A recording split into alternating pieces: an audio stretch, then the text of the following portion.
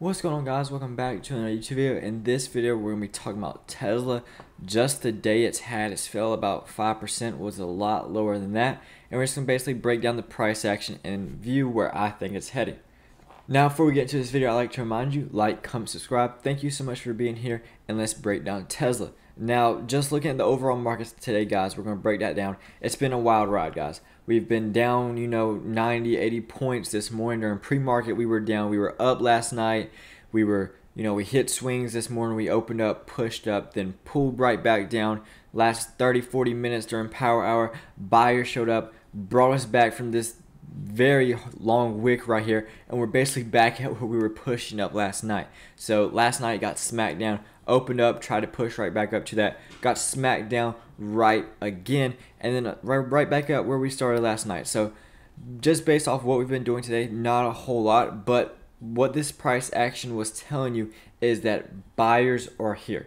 Sellers tried to push price down 2 to 3 times today already, but buyers showed up. Now this, I'm not saying we're out of the woods. I'm not saying, this is the start of the rally where we're heading back up to all-time highs.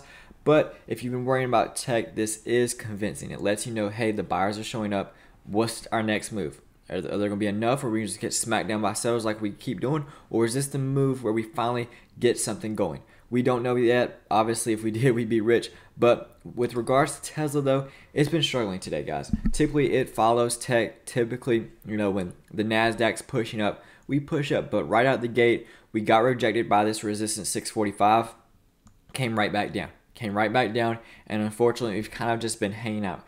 We hit lows, I think, of like $600, right at $600. So it didn't break $600 just because that's a psychological level, and that'd be a lot harder to break. But what we're working with right now is that we are down about $28 and a little less than 5%. So that is alarming to see Tesla like that, especially when the market's starting to recover. It's not recovering a lot. There's a couple things I'm gonna be looking at for Tesla. If you're watching Tesla, obviously don't want to get lower than this last low right here. If it does, then this whole downtrend where we've tried to break out of, this whole cliff, fall that we tried to break out of, all of this action right here would have been for nothing. We would still be in this downtrend. I just made a video on NIO, check that out. I said the same thing. NIO, unfortunately, actually broke its low, and all the action it did was for nothing because it's back in that downtrend. So Tesla, definitely do not want to see that happening.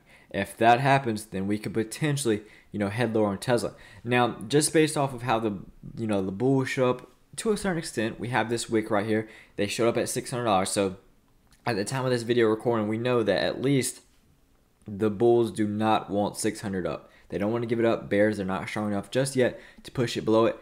Now, what I'm looking at for Tesla next week is the bulls have to show up, guys. The bulls really do have to show up, and we need to get past 645. Now that's just a start. Ultimately, for me to feel comfortable with Tesla heading back up and this being the dip buy, if you want to call it that, then I gotta see us get it past this low right here, or sorry, this high right here. If anything else is just a lower high, and then we just come right back down. So what we're working with right now, especially on Tesla, is we need to reclaim this high right here. We need to reclaim it for me to, boost my confidence level in Tesla. Now, from its all-time highs back up here, we're still down quite a lot. But what we have to focus on is the micro, and what we're looking at right now is this high right here, and ultimately we want to see us get above that. So the $700 level has been giving us quite some trouble. We tried to push up to it this week, just fell off. So $700 level, quite some trouble this week.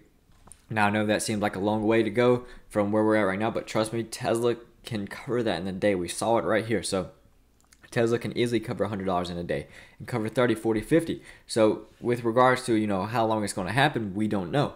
But I do know Tesla can cover that amount in one day. Now just looking at the S&P 500, what a rally today, guys. S&P 500 has been showing strength. And Tesla's in it now, but it's not really too much of a weight. That's why the S&P 500 has not been pulling down as much. Overall, though, Tesla next week, main focus is getting above 645 and holding above that level. Then we can have the conversation of, hey, we need to get back above this high right here to, boost that confidence level back in Tesla. But you do not want to get below this low right here. That's why I circled it. Whatever happens, even if it just consolidates here next week and we don't do too much, it does not need to get below that low because if it breaks below that low, guess what? We're back in that nasty downtrend where we just fell off the cliff before. So that's our main focusing, not getting below that, and then eventually getting below that high so we can get those buyers back in, and the confidence is back in here, and we're back on the bullish train. Either way, guys, thank you for being here. Appreciate all the support, and I'll see you guys in the next video.